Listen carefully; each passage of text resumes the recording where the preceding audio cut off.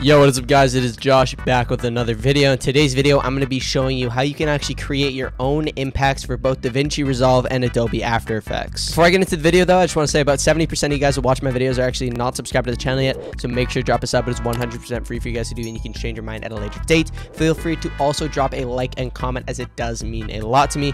Hope you guys do enjoy. The links to the presets as well as the timestamps will be down below in the description. Hope you guys do enjoy, and I'll see you guys in Davinci Resolve. Alright guys, so I'm in a brand new Davinci Resolve project. I do have it set up where I have a clip and a song fully synced. If you guys want to check out how to do that, I just released a tutorial on how you can make a full highlights video. And you can follow along with that. And then I also showed how you can do your 5 insane effects. All right, so all we got to do is just make sure we have an adjustment clip starting on the marker going to the very end of the clip, and we're just going to go inside of the Fusion tab for this, and this is where all the magic happens for this. I did provide you guys with building blocks in the description that you guys can use to actually make these impacts, so I'm going to navigate to where I have them: desktop, impact components, Davinci, and right here we have these individual things. Break it down into 4 sections. We got Y shake, tilt shake, glint, and flicker. This is pretty much what I compose my impacts of. I'm going to go over it in just a second, but starting off, the most essential thing, which is the tilt shake, we can just drag it in like this. I'll actually drag all these other ones into just like this, and let me just quickly separate them just so they're all different. So this is actually going to be your tilt shake. All we got to do to connect it is just press shift on our keyboard, drag it into this line, and we can see instantly we have a tilt shake going on the clip itself, and then we have a red frame at the very end. So I don't know what the deal is with that, so I'm just gonna kind of cut that out, and I don't know why it's doing that, but it's just bugging out. Sometimes Twister does that. It's all good, who cares? It's just weird sometimes. And all we got to do, I'm just gonna go back into the Fusion tab. Right here we got our Y shake, which is this other shake. We can see because the amplitude is on 1, we're just going to connect that in right there, and we can see this one has a Y shake, which is this vertical kind of twitch that you can see when you actually add it. Lastly, or sorry, not lastly, third on, we have our flicker, which adds a bit of a flicker. If you guys can notice, it, you know, flickers, hence the name. And then lastly, we got our glint, which adds a nice little brightness that goes along with the flicker, just like that. And it's super clean once you add it all together, and I'm going to show you how you can adjust these values to get the look that you're desiring. This is a full impact. This is pretty much what I compose my impacts of. Something else you can do is look up BCC brightness contrast by pressing control space on your keyboard and looking it up, dragging it in, and then we're just going to bring down all these drop down menus right here. I'm going to let it load just like this, and then we're going to keyframe the brightness at, like, I don't even know, like 8, and then go to the end, keyframe it at 0. And what that'll do is it'll be like a nice little boost to the impact itself, which is super clean, and it will just add like a boosted brightness, if that makes sense. I don't know why this red frames right here, but it's all good.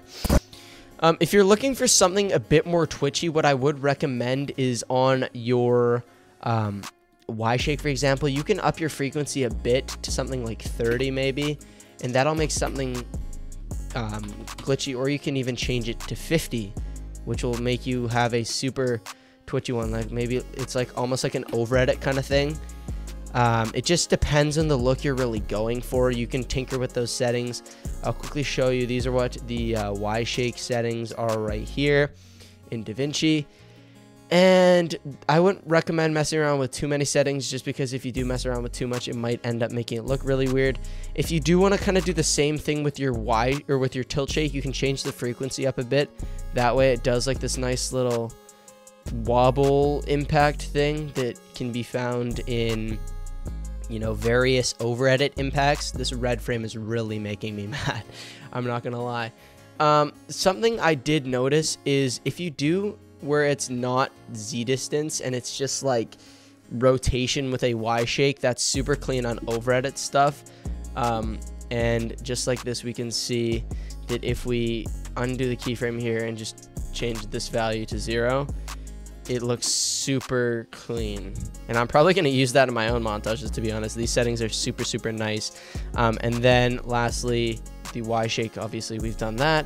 And then lastly, we got to cover the glint and the flicker. So if you want the flicker to be a bit more intense, something I'd recommend is something like 0.4 at the very beginning, and that's a lot more noticeable. I have 0.24 as default, and if I'm doing something like crazy, I do 0.74, and then I go like 10 frames after, and I turn it down to like the default value, like 0.25. We can see we have that crazy flicker at the beginning, and then it tunes down, which makes it look super clean. And then the glint, what you can do, you can adjust this individually, change the brightness if you want to have it like, I don't even know, like super bright, change the threshold, and just have it so, I don't even know why you would want that, but I mean, you can just mess with things just to see what actually looks best. So for example, you could do something like that, which does end up looking super, super cool. Like we can see just the kind of the combination of the glint with the siphon on the kill just kind of adds a whole lot to the montage itself, which is super clean. But yeah, that's pretty much how you make your own impacts. If you want to, you can just base your settings of your impacts off these presets. Go check them out in the description. You will need BCC and Sapphire plugins for this, so also go look up videos for that. I can't post it because it is against YouTube terms of service, and let's just say I pay for my plugins, which I definitely do for legal reasons. I hope you guys enjoy though. I'm going to be moving on to After Effects, and I will see you guys over there. All right, guys, so I'm in After Effects now. I have the layout just where I have, you know, a clip, and let me quickly delete this stuff over here so it's not confusing for you guys. But I got a clip, and then I got it lined up with the song, and then we have velocity on it. I do have a tutorial if you guys want to check that out that you guys can follow along with. But yeah, so pretty much for this, what we're going to do is I'm going to show you how you can actually make the best impacts from the building blocks I've provided in the Google Drive. All you got to do is just make an adjustment layer that spans the duration of the impact on the kill, and then goes to the very end. And then we're going to come back here, go one frame before, and just do that right there and expand it just like this. From there, what we're going to do, we're going to put our playback on the marker right here. We're going to go to apply animation presets, and then we're just going to find this folder where we have our own things. So right here we have 4 different components for After Effects that I use for most of my impacts. So for example, we're going to start off with the essential tilt shake. We're just going to line up the second keyframe with this right here. The scaling is really weird on this, so what I'm going to do is I'm going to change the project settings just to kind of fit this, just like that, just like that. Okay, perfect. And let me make sure that we can actually see the entire thing. Perfect. All right, so we can see the tilt shake is working effectively. That's exactly what we want. And the cool thing about this, if you are looking for something that is, you know, a bit more twitchy, you can do something like change the frequency to 3 even. And what you can do from here is we can see it's a bit too much if it lasts the entire duration. But what we can do, we can see that the value is 0 right here. The value is 0.8 for the amplitude. So we can come around here and change the amplitude to, I don't even know, like maybe 0.4.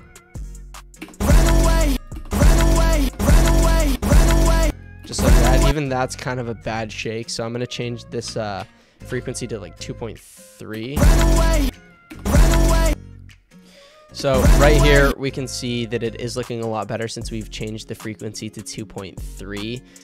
And just like that, you know, it's looking twitchier than the original. I'll quickly show you what it was looking like before. If we just had the frequency on 1, it's kind of just like a weird like tilt shake kind of thing. I don't even know, but this makes it look a lot better, especially when we pair it with the next essential component, which is actually going to be our Y shake.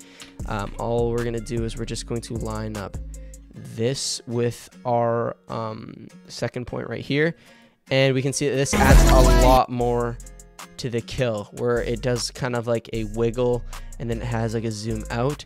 What I'm going to do is I feel that this is just going to look a lot better if we get rid of that zoom out and just have it on the Y shake. So what I'm going to do is I'm going to change the frequency of this Y shake to 15 just to make it a lot more twitchy. And I'm going to expand the duration just a tiny bit to actually line up with this one right here. That way that twitchiness kind of lines up with each other. We can see it like bounces for a bit. And even if we want to, we can just expand this all the way.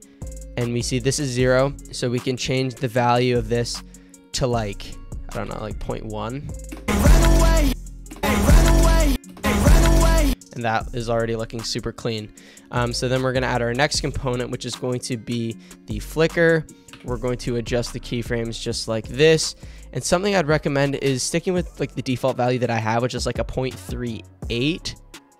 But what I'm actually going to use is I'm going to use something more like a 0.45, because I feel like that's going to be more of like an intense kind of flicker for this intense impact we've created with this twitchy shake. What I do sometimes is I change the value at the very beginning to like something like 0.74, which you can see is like a crazy amount of flicker. But then I'll come over here to like this midpoint and I'll change this down to something mediocre, like a 0.3, for example. So we have that crazy flicker at the beginning, and then it tones down and does a slow ease into that 0 at the very end. That's that component. You can adjust that by changing the frequency, amplitude, all that stuff. And then the last one is actually going to be our lens blur, which I add to impacts, just like this. And that doesn't really need to be modified. That is just, I'll quickly show you the settings for that. It is just a 600 gamma with a sharper quality fast lens blur. And then this one is it's just keyframed at 9. If you want to do something where it's like 12 or something, that does increase it a bit more. And it just does kind of add a nice little kind of vibe to it. I don't even know how to explain it, but just having lens blur on your impacts just adds I don't know, it's kind of just it sets the mood for your impacts. But just like that, as you guys can see, we were messing around with different settings, so you can adjust these settings depending on what kind of feel you're going for in your montages. I do definitely recommend these 4 main components: the tilt shake, the Y shake, the fast lens blur, as well as a flicker, because it does really just tie everything together in terms of the simplistic impacts, all that stuff for your highlights videos. I hope you guys did enjoy the video though. I will see you guys in a future upload on the channel. Feel free to leave me some comments down below as to what you want to see over the next couple of weeks. And yeah, I'll see you guys later. Peace out.